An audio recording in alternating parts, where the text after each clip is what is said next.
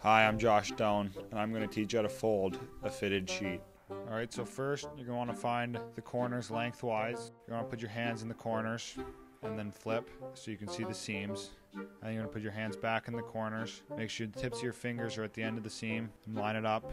And clap your hands together. Then you're going to want to pinch the corner, grab and flip, and then replace your left hand with your right hand and reach down and find the other corner closest to you.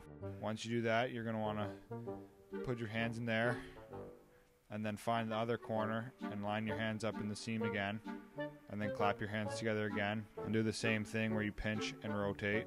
After that, you're going to replace your left hand with your right again, and then put your left hand back in and find it so the seam makes a J or an L like shape. Then you can place it down on a flat surface. Then you're going to fold the long side first, fold it into thirds, and that's how you fold the fitted sheet.